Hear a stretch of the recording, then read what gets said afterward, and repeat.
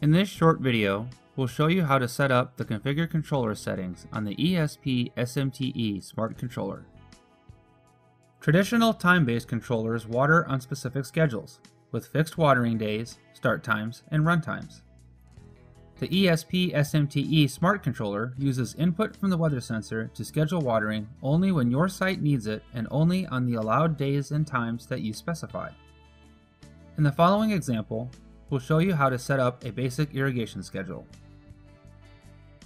To configure the controller, you'll need to enter the location of your site, select the allowed watering days, and enter allowed watering times. Turn the dial to configure controller. With Enter Site Zip Code blinking, press Select. Then press plus, minus, and next to enter the zip code for your site location. The SMTe controller uses historical weather data for wind speed and humidity based on the zip code you enter. If the zip code is correct, press Yes. Next, you choose the allowed water days. There are several options to choose from. In this example, we will select No Restrictions, so watering can be scheduled on any day of the week. Press Select. Here you can block watering on specific days of the week if needed. For example, perhaps yard work is done every Thursday.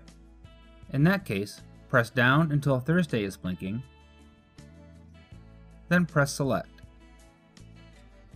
Now you set the allowed water times. Watering will only occur during these watering windows.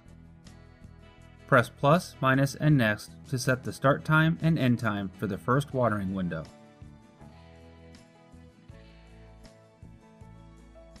You then have the option to set a second watering window if desired.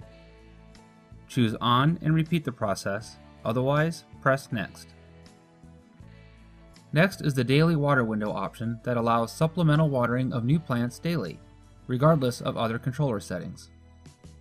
Press plus, minus, and next to set the start time and end time for the daily watering window.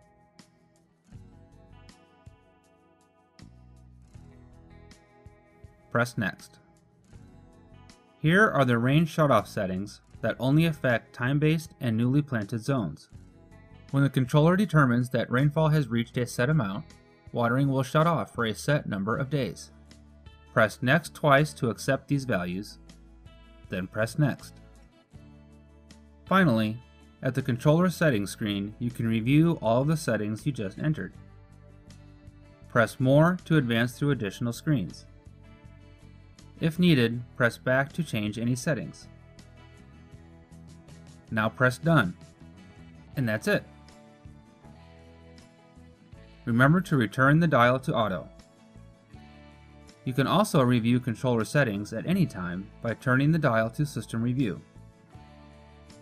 The Rain Bird ESP-SMTe Smart Controller, another example of the intelligent use of water. To learn more, please visit www.rainbird.com.